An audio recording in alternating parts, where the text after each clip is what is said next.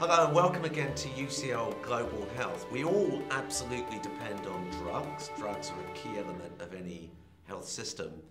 And there are a lot of exciting new developments going on in drug development.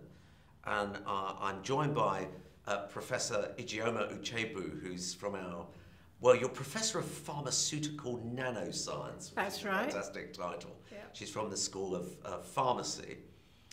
So Ijeoma, what is nanoscience? So nanoscience is really the study of materials, but materials that have either their function residing at the nanoscale, so that's nanometers, which is... so how big's a nanometer? A nanometer is, if you consider a human hair, the sizes that we look at are 1,000th of the width of a human hair. So absolutely tiny. Very, very small. You can only see them with an electron microscope. But what you find is that materials change their function if you reduce them to this size.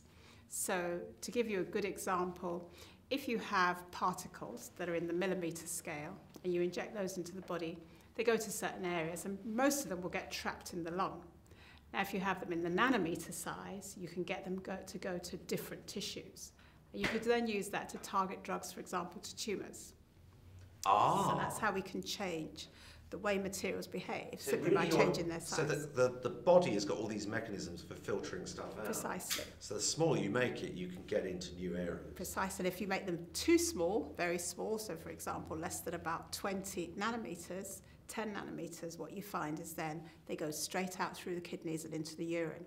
And so it's very difficult to target those. So there's a sweet spot size-wise, which we all aim for. So your job is inventing not so much new drugs, but better delivery systems for existing drugs. Is that Precisely, right? yes. So give me an example of a drug. So an example of a drug, one of the drugs that we're actually developing now through our spin-out company, Nanomerics, is that we have a drug which is normally released in the brain if you feel pain. And these are the enkephalins. So if you have a painful stimuli, this compound will be released in order to help you cope with this painful stimulus. Are they related to endorphins? Precisely, yes, they are. They are in the same category. So what we've tried to do then is that we've looked at this and said this could be a drug. But the thing is that if you try and administer this drug, it's immediately destroyed. It's destroyed by enzymes, it's destroyed in the blood, it's destroyed in the stomach, it's destroyed throughout the gut. So what we've done is that by packaging it into little nanoparticles, we're now able to get it to be absorbed in the gut, so it can be taken by mouth, and we're able to get it to be transported into the brain. Without being destroyed? Without being destroyed. So we stop its destruction by packaging it into these small nanoparticles. Nanoparticles have a way of getting through the gut wall into the blood, and they also have a way of transporting this drug to the brain. And this is for pain relief? For pain relief. So we're developing this drug now for the treatment of neuropathic pain. This is a condition that's really poorly served. Yeah. You find about only a quarter of the sufferers say that their pain is relieved by about 50%. Most people are on drugs that don't work if they have neuropathic So that's pain. incredibly exciting. What about cancer drugs?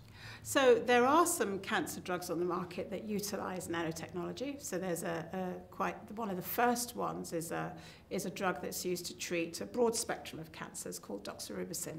Now this drug, when it's normally administered, it poisons the heart, and you have people then having heart block, and they can no longer take the drug, and sometimes there are fatal consequences.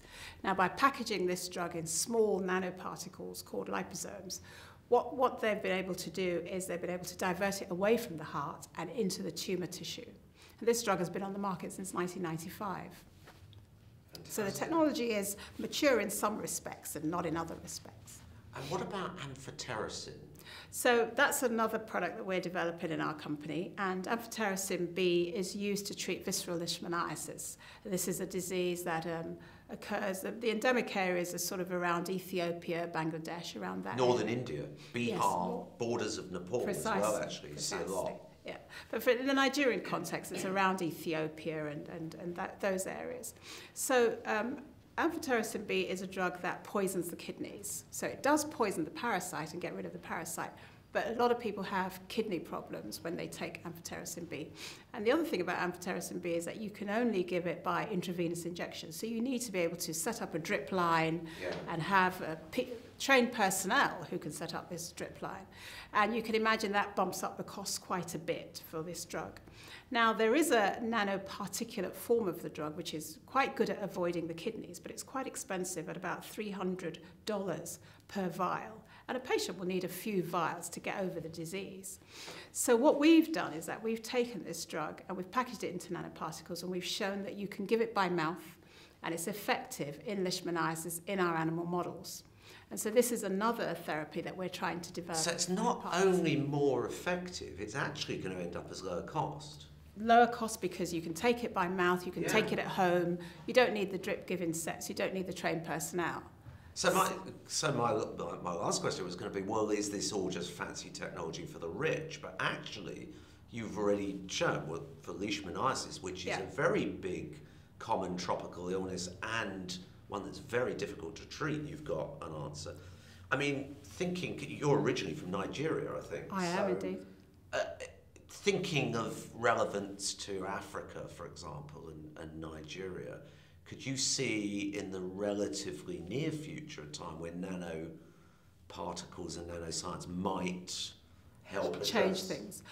I definitely, because the technology is a platform technology, and so really if you have problems like you can't give drugs orally or you can't target them to the right place, they have a very poor therapeutic index. In other words, they're more likely to poison healthy tissue than they are to treat the diseased tissue, then you can apply nanotechnology to these areas as well. And also the area of oral vaccination is an area that's crying out for new technologies so that we can give vaccines cheaply and to a wide variety of people without having to worry about the cold chain and worry about giving injections and things like that. So there are areas, and in fact I'm going to Nigeria in November to talk at a nanoscience conference. They've kindly invited me to talk at this conference. So the Nigerians are hosting that? Yes, they are. Where, in Lagos? In Abuja. Abuja. Yeah, so I'm going there in I think the end of November. Yeah.